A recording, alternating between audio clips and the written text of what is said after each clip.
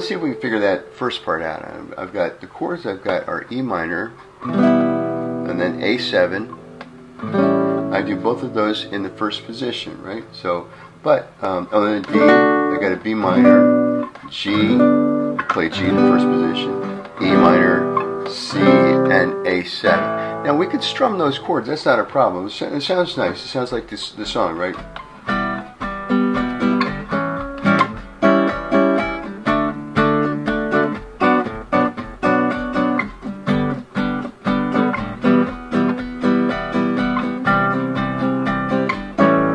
But we can also play that melodically.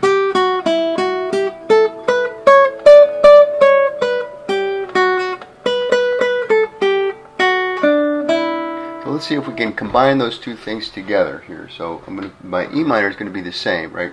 But what I'm going to do is I'm going to get that, that's a G, F sharp to an E. That's the first part of the melody.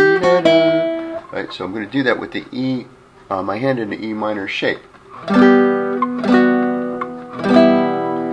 Now, so there's the chord. Now the next chord I'm interested in is the A7 chord, and that's on the word kiss, right? So close your eyes and I'll, so kiss, oh nice, kiss you is actually A to B, kiss you A to B, so I can make an A up here, and then use my pinky finger to get the the B melody note. So what we have so far is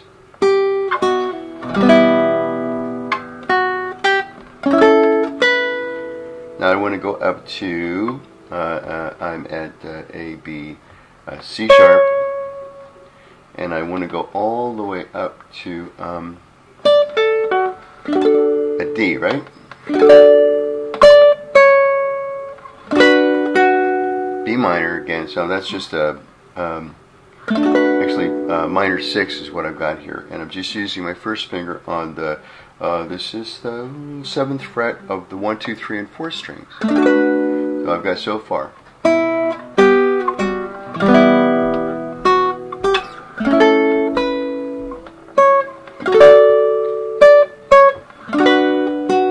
And that last two notes are miss you, miss you. So that's on the 7th fret of the 1 string and the 7th fret of the 2 string, like so. Those notes are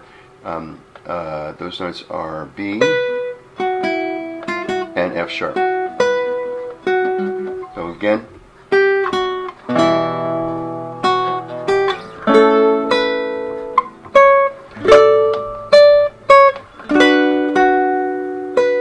Now the next chord is going to be a G, but I could also get that up here, and it makes more sense using this voicing, which is a D shape up on the 7th fret. There's the G right there. Remember. Back down to your, back down to an A. Now a G. Always F sharp. B. Back to a D, and then we've got C chord. I'm going to do that in our first position, and then A7. So far we've got this.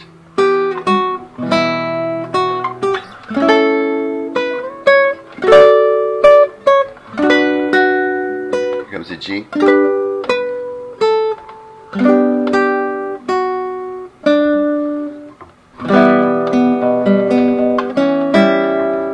Again.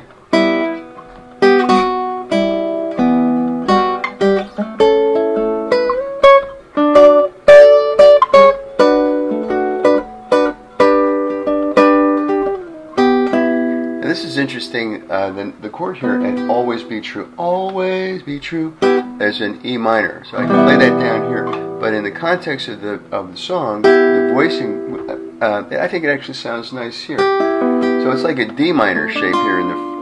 Here's my D, flat in the 3rd for a D minor, and if I just move that up a whole step, there's an E minor, always be, and then C. Or I can play either one of those, right? And then the A7. And then repeating A minor, E minor, A7, D, B minor, just as a, B minor 6 actually, just as a bar across the first 4 strings. And I'll G, that G is up on the 7th fret again. A This is an A, like an F shape, but on the 5th fret, and then to a D.